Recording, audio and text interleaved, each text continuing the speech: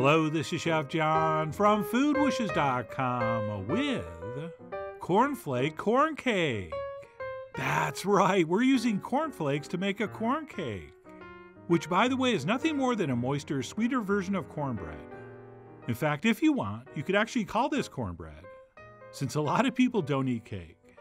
And trust me, they're really going to want to eat this. So we will do whatever it takes, since this really is amazing. And to get started, what we'll do is take a buttered cake pan, and we will flip it over. And then we'll fold a piece of parchment like a paper airplane, and we'll place the point in the center, and then we'll cut where it meets the edge.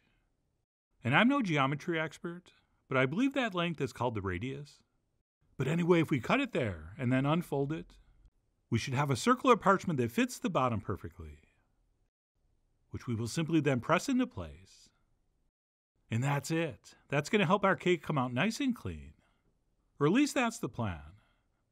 And once that's prepped, we can move on to mix up this very simple batter, which starts by whisking some white sugar into one large egg, which looks like 2 eggs because it broke when I put it in.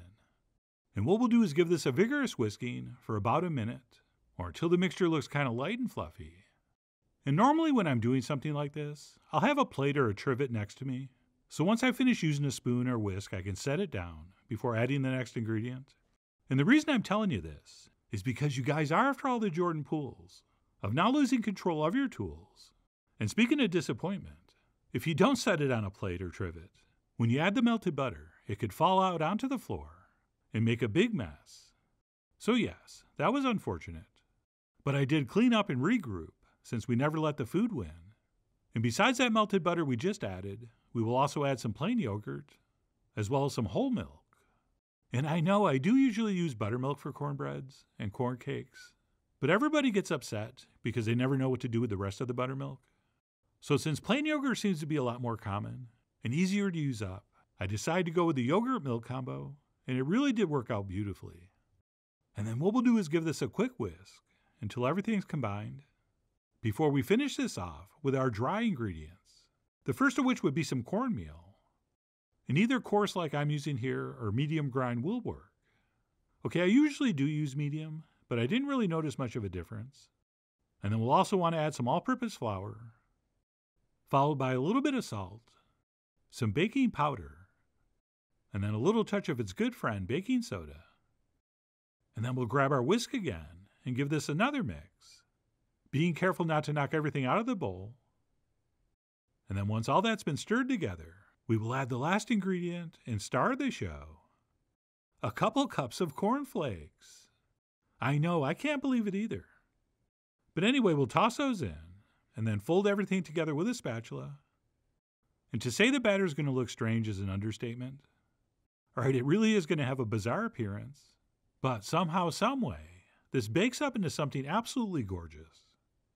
And that's it. Once everything's mixed, and our batter's looking a little something like this, we can transfer that into our cake pan, which could, if you want, also be a baking dish, or that square pan you use for your brownies. Okay, pretty much anything with a similar volume will work. But anyway, no matter what we're using, we'll go ahead and spread that evenly and smooth out the top, at which point we'll scatter over about another half cup of our cornflakes, distributing those as evenly as possible. And then once scattered, we can use our fingertips to do some fine-tuning, and we'll sort of ever so lightly press those into the surface. And it's this final flaking that gives this corn cake its fabulous show-stopping appearance, and it really does come out looking different than any other cornbread or corn cake I've ever seen. And then once that's set, we'll give this the old tappa-tappa to settle everything down, at which point it's ready to transfer into the center of a 400-degree oven for about 25 minutes, or until it looks like this. Oh yeah, if you did not tell someone what this was, they would totally guess it was a cornflake cake. Right, they might not say cornflake corn cake, but they will know it's a cake, and cornflakes are hard to miss. And speaking of cakes, to check for doneness, we will test the center with a skewer, which if cooked enough should come out totally clean, and mine did. And then what we'll do is let this cool in the pan for about 15 to 20 minutes before we remove it to a plate or platter. And the first step for that would be to go around with the tip of a knife, just to make sure it's not stuck to the sides. And then once we've determined it's not, We will place a pan on top and flip it over, and it really should come right out. But if not, just give it a tap or two. And then once pan-free, we will carefully, ever so carefully peel off that parchment paper. But under no circumstances should we ever serve it with this side up.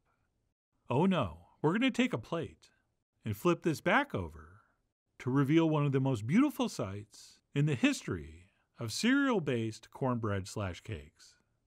I mean, come on, how gorgeous is that? I mean, the only way this thing gets more stunning is if we place one perfect strawberry in the middle, at which point we can take any and all contractually obligated pictures, which I did while waiting for this to fully cool down, which eventually it did. So I grabbed a knife and cut out a nice piece, and I plated up and garnished with that same strawberry. You know, I really should have bought more than one strawberry. But anyway, I grabbed a fork and dug in. And that, my friends, was truly outstanding. Okay, if you're a fan of cornbread or corn cake, or anything in between, I think you really are going to love this. And originally the idea to include the cornflakes was all about the flavor, since I assumed they would taste really nice. And they certainly did. But what I didn't expect is what those cornflakes would do to the texture, which is not that easy to explain, but I'm going to try. Right, sometimes when we make corn cake, we will include fresh whole kernels of corn. And sometimes before we add them to the batter, we will pan fry them or roast them so they get extra sweet and caramelized and kind of chewy. Well, believe it or not, that's sort of what the texture of this is like. Right, those little pieces of cornflake are kind of chewy and sweet and corny. And while it might take a few forkfuls to get used to it, and for your mouth to acclimate to the awesomeness, this becomes, texturally speaking, very, very, very addictive. As in, be careful, you won't be able to stop eating this. And I'm pretty sure this is going to be one of those recipes where like 75% of the people that make this will agree with me and think it's one of the greatest things they've ever eaten.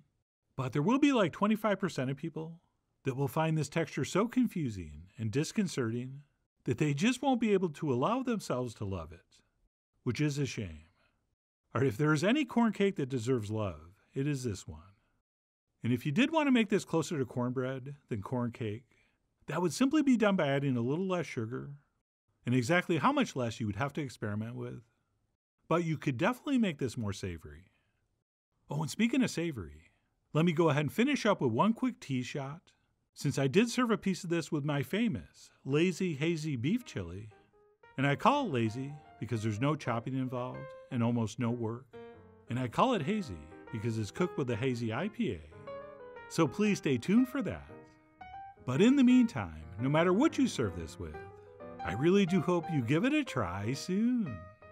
So please follow the links below for the ingredient amounts, a printable written recipe, and much more info as usual. And as always, enjoy.